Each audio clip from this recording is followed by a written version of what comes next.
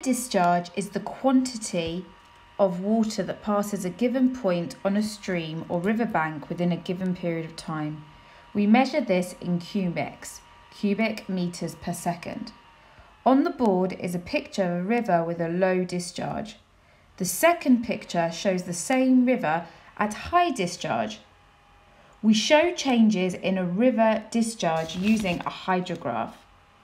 A hydrograph is a graph that shows how quick a river responds to a rainfall event. This is a hydrograph. This video will break down what the graph shows. This hydrograph is for the River Thames on September the 25th, 2019. First, we begin with the axes. The x-axis shows time. This hydrograph shows how the river discharge changes in the River Thames over 2 days. On the y-axis, there are two variables. The first is precipitation, measured in millimetres.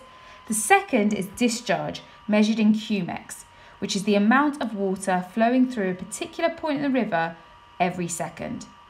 If there was no rainfall event, then the river discharge would be flowing at base flow. However, our hydrograph is showing what happens when it has rained over an entire morning. The precipitation is shown as a bar graph. This bar graph shows that the peak rainfall was 10 millimetres at approximately 6 a.m. in the morning. As a result, the river discharge will increase as more water reaches the river channel.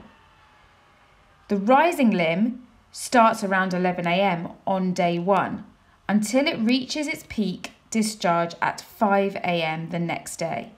The discharge will return back to normal flow via the falling limb. In order to assess if a river will flood, it is important to know the time between peak rainfall and peak discharge. This is called the lag time. The lag time for this hydrograph is approximately 22 hours. Rivers with a short lag time are more likely to flood.